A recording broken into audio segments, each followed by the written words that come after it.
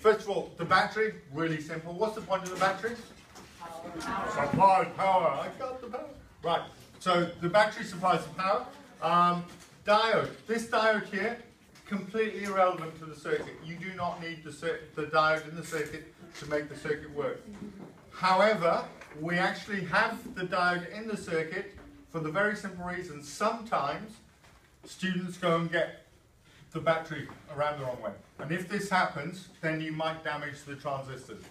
Okay, so we put the diode in there because the diode is a one-way valve. It's a safety component. Okay, we call it a protection diode because if by any chance you go and put the battery around the wrong way, then nothing will happen because no electricity will be able to flow the other way. Okay, we'll be able to flow that way. So that's the purpose of that.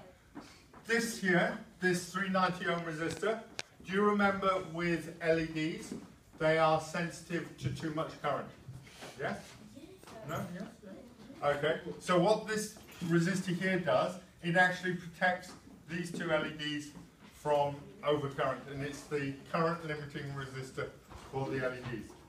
Okay, so that's why you have that bit. So basically, these three components, in other words, that section there, supply a nice safe current to the rest of the circuit. Now, this bit here and this bit here are identical. When you first switch it on, even though these transistors are the same model, probably manufactured in the same batch on the same machine, okay, they will not be 100% identical. They will be slightly different. Pause. Is there a Jordan Lee in this class? Jordan? No. Oh No. yeah, he's away. He's not here. Okay, he's not here. So, even though these two transistors will be identical, if you went down to the atomic level, there would be a few million atoms difference, or possibly a few hundred, I don't know. And basically what that means is that one of them will be very, very, very slightly faster than the other one. Kav, do you agree with that? Yep. Good. All right, so one of them will switch on first and the other one won't.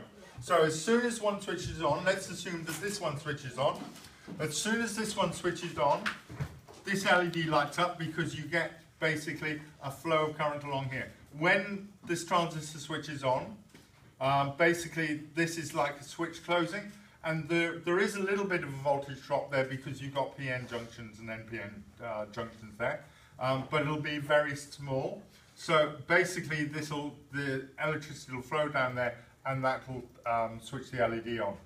So as soon as that goes and switches on, okay, this as soon as that one switches on, alright, as soon as that one switches on, this point here becomes near enough zero, ground, so that will make the capacitor here, this point here will also immediately become zero.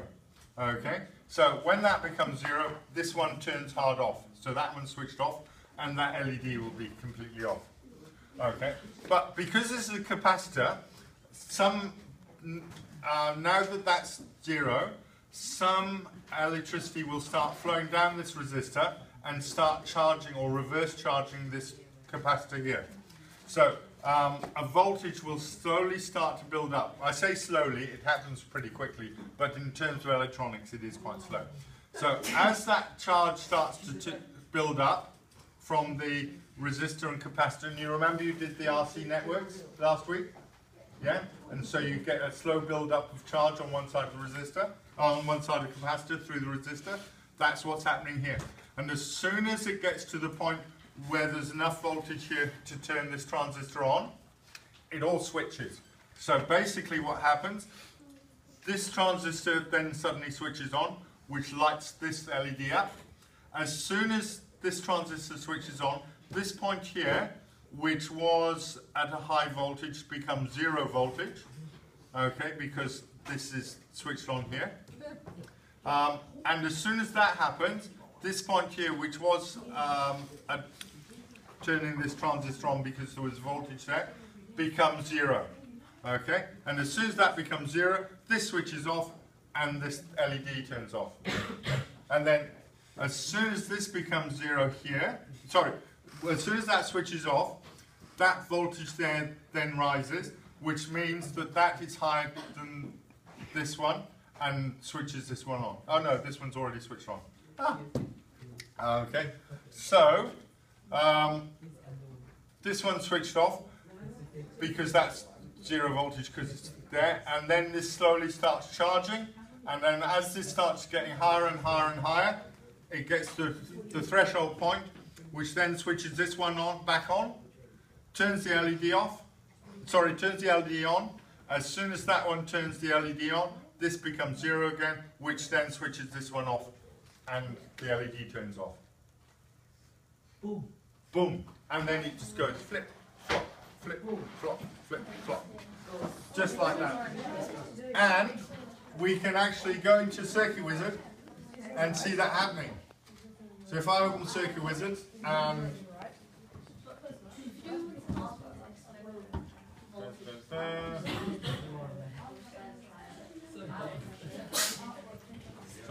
Hockley, give me that video later. give me that video later. Okay. We want to get Circuit Wizard. Come on, Circuit Wizard, I have clicked. I've clicked 3 times now. Ooh. That's a nice bit of cotton candy. It's telling me to work. Dun, dun, dun. Oh, yes.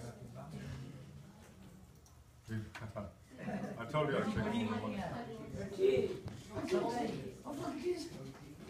Here we go, finally.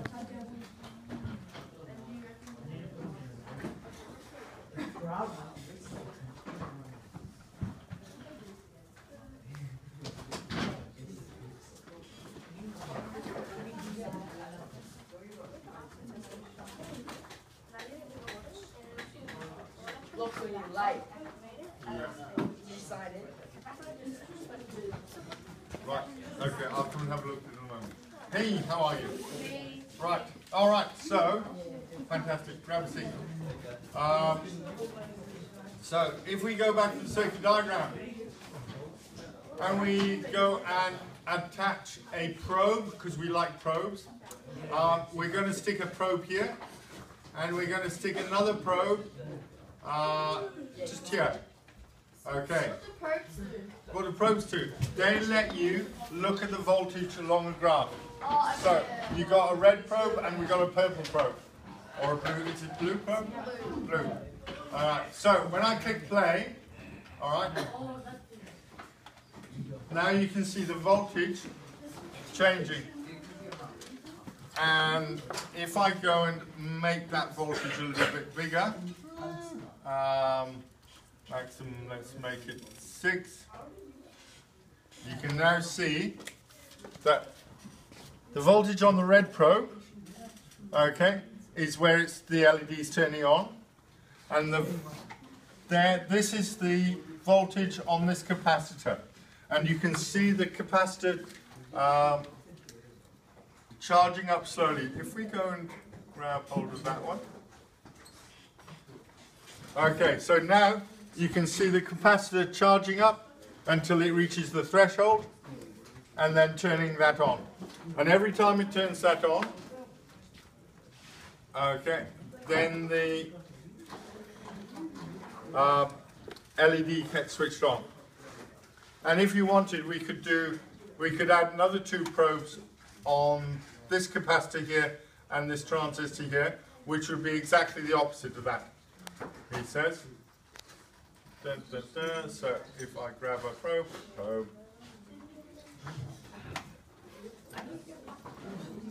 because we enjoy probing around. That one's a green probe, and that one's a pink probe. Okay, so now you can see they're both the pink and the red are there and there, and the green, the blue are here and here. Okay, so you guys can have a go at that. Yep. Ta-da!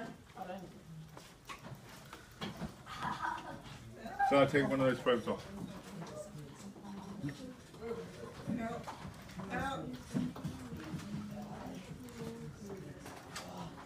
So you've just got